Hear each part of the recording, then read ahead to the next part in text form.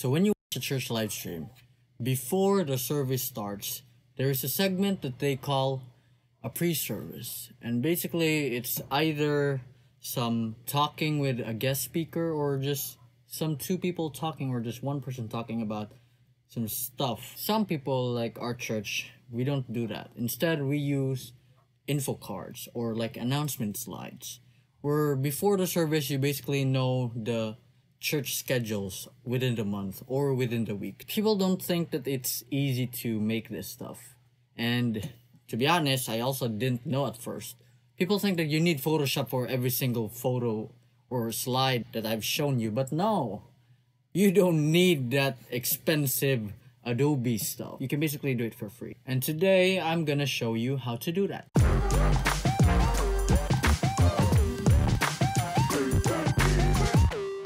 Hello everyone, my name is PJ, helping you increase your knowledge in online media.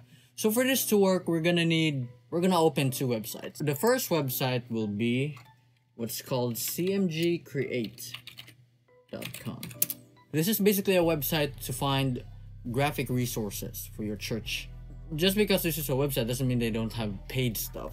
The only thing that you're gonna pay for this website is, or you're gonna pay from this site is for the motion graphics, the animated backgrounds, but the rest of them are free. Like, look at this. These still backgrounds are all free. You can use them however you like. And this is where you can get your background, so you don't need to use like Photoshop or everything. If you need a background, just find it from this. I don't know why this one looks like a freaking UFO is coming down to the Grand Canyon. But here, look, we even use this. In fact, the current intro you just saw used five specific backgrounds for the YouTube intro. And you'd also have this one. And not only can you use this for your announcement slides, you can also use this as a background for your church lyrics. And it's pretty amazing, and they're all for free. I can basically use this because this looks like a very nice background. This one too. Now we are gonna just take one background, and you can change it to any size. 16:9 is basically a video crop, like a sort of rectangle. Rectangle is real long. 16:3, it's more wide. 4:3 is basically when you use the square thing in PowerPoint, where people, because our church doesn't use a 16:9 aspect ratio when presenting PowerPoint slides, we use a 4:3. It kind of looks like a square, but not really a square.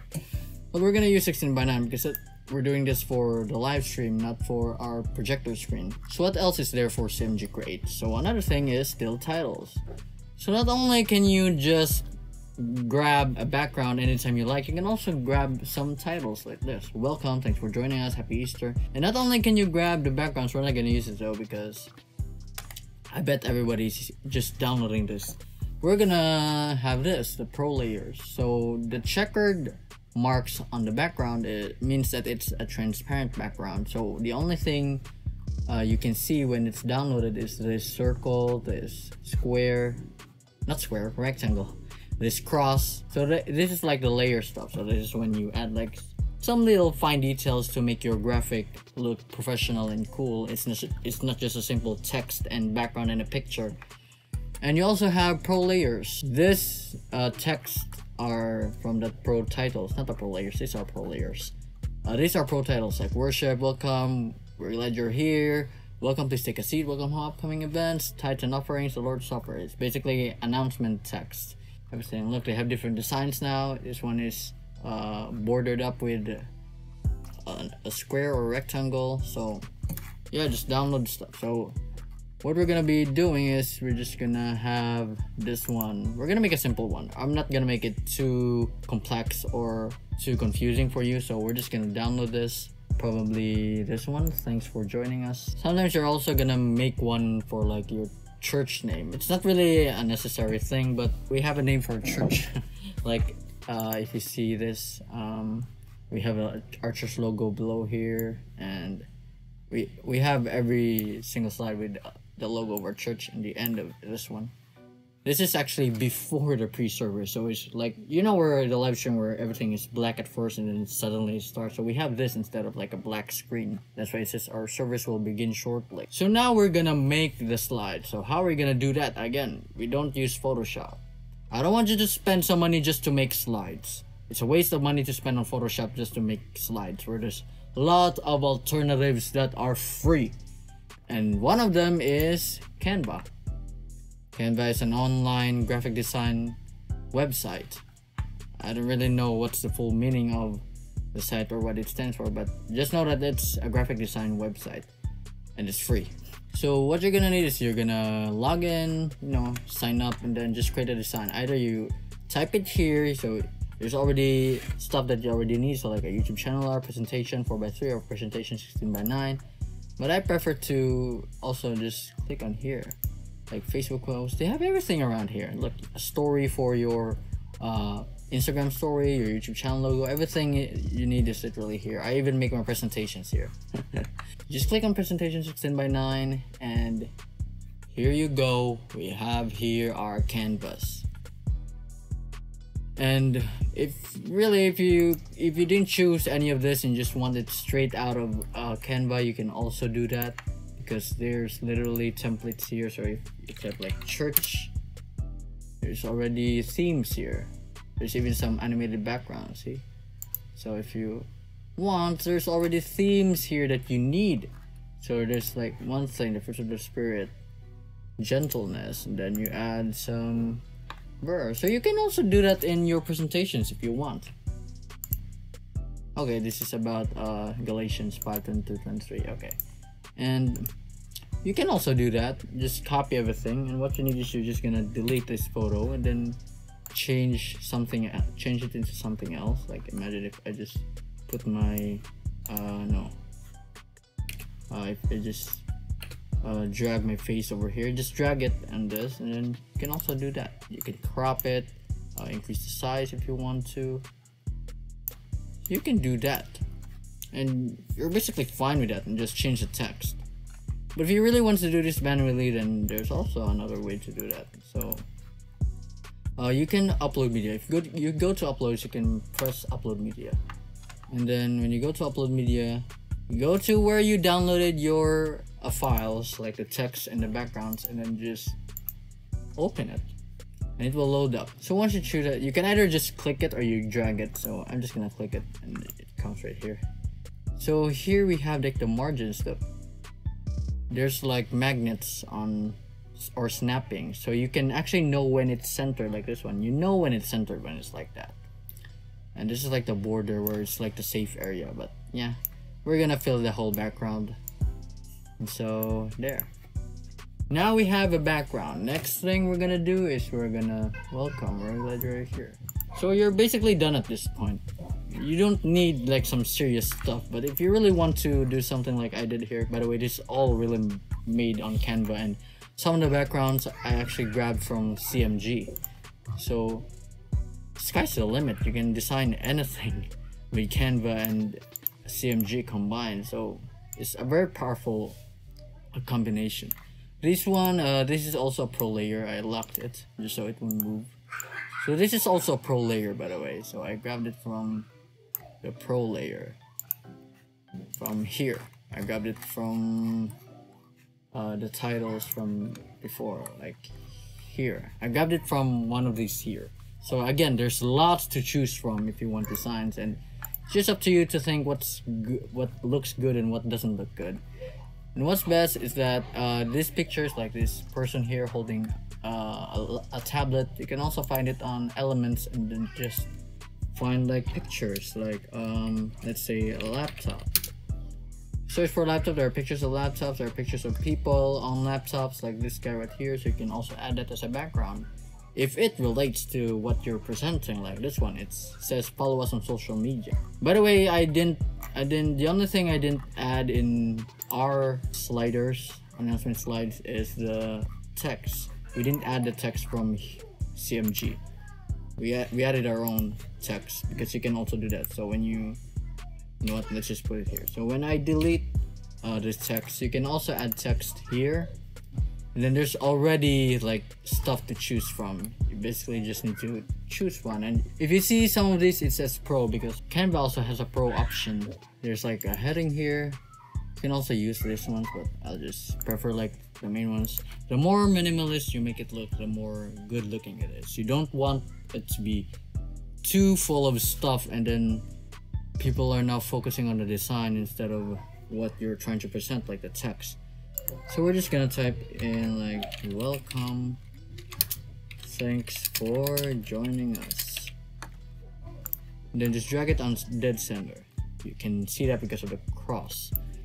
And now you can just change the colors. Like that one, I can't clearly see the text, so that's why we can change it to a different color, like probably pink or something like black if you want to. But if you want to make it link it with the background, this way it says photo colors. That means this is like the colors that your background use, and you can basically like just copy it to make it look more presentable or more in line with the background, because you don't want something blue and yellow. It looks weird. It doesn't fit with the background, so either you have to blend this, or if you want the most simple thing, just add white. Just add white, because the background is clearly light. So just follow this stuff. So it's either that, or you just click on the background, you click on edit image, then just lower the contrast if you want to. That makes the text more clear for the viewers. And to do that, then probably lower the brightness a little bit to make it darker, because the background doesn't really need to be like super flashy to the eyes. You just need, the background is just there to not make it look plain. You can do that as well. And then you can also change the font of your text. I usually do this font, the Bernoro Ultra. It's really, I don't know why, wide text for me looks cool. And then there you have that. And next we're gonna make another stuff. So we're just gonna duplicate it, and then I'm gonna delete this text. Oh wait, no, we're not gonna delete this text. We're gonna resize it, put it in center again. You can see this one line. This one is for vertical, this one is for horizontal centering. So we're gonna line it up vertically. We're gonna make it centered vertically. And now we're gonna go to elements, and then we can add not graphics. We can add frames or grids. What's frames and grids? These are like frames where you can place pictures on it. So if you have a design. So an example of this is, let me look for something. If I add something like this on center, and then I just add an image right here. Let's make it this one. And now you have an image in the center. I might increase the size on that. That's what's cool. And then you can actually just replace it right here also if you want to increase the size of this, and just put this on the side. You can also do that. Look, it's a pretty simple design, but it's powerful. And if you want to export this, you can just click on download or share. You can press download. Then you can either select like individual pages if you want to, like I only want page 1 or page 2, or you can just click all pages. And then you can choose a file type, like if it's a PDF, a JPEG, a PNG, you should use PNG. You can also want an MP4 video if you want this to be an animation. I'll make a separate video about that topic. And that's basically it. Just press download and it will download. And now I'm gonna teach you how does it work on OBS. So this is like our still image. Why did I do that? This is our stream image. So this is gonna be before your live stream. So we're just gonna show it, but you don't need to do that again. This video is about announcement slides, not this one.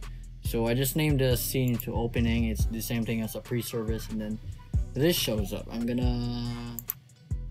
not gonna show the timer though. It's a different topic. So that's what I actually do. Like I just add here an image slideshow.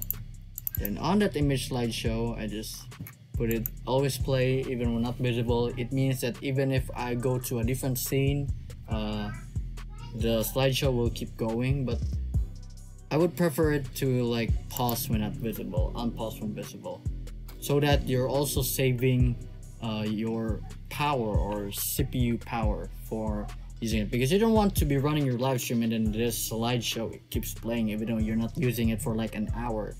It's a waste of performance. And now I'm just gonna put slide mode to automatic. If you want manual, that means you have to set up hotkeys so that you're the one manually pressing the next button. Transition, I just put it at fade. And then time between slides, milliseconds, I set it up to 12,000. That means 12 seconds each slide before it transitions to the other one. Then transition speed, how fast or how slow does it transition animation is. Then I just loop it in case if the time we don't have a timer and we're not managing our time properly at that time. So I just put it on loop so that when it finishes all of the slides, it just goes back to the beginning. And here we add our files. You can either add files or add directory. I would prefer to put this in one folder and then just press add directory and just click that folder instead of manually adding each file, especially when you have a lot of slides like I do. I actually have like 7 slides here, so I had to add directory. I had to place them in one folder and then just add that folder instead of each file, and just press OK, and then there you have it. And you just need to resize all of them and just lock it so that you won't accidentally move it around, and then there you go. So the moment when I go to this scene, it still is stuck here because I set it to pause when I'm on a different slide. I mean on a different scene. And there you have it. A church announcement slide. Thank you guys for watching.